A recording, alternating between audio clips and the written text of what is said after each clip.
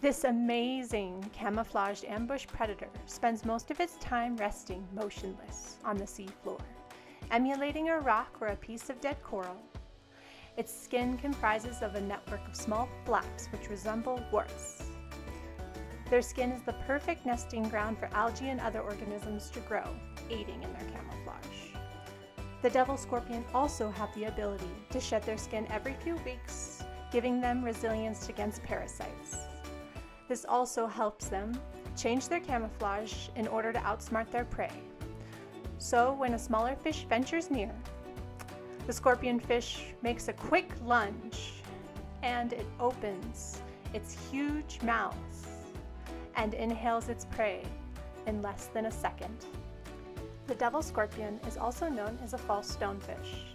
As a member of the scorpionfish family, they have a poisonous gland for protection.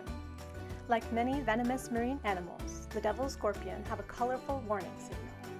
When it spreads its pectoral fins, it reveals bright bands of yellow, orange, and black. Located on their dorsal and pectoral fins, they have a row of venomous spines. At the base of each groove spine is a sac of venom. So when a predator bites down, the venom is forced up the scorpionfish's spine and into the attacker.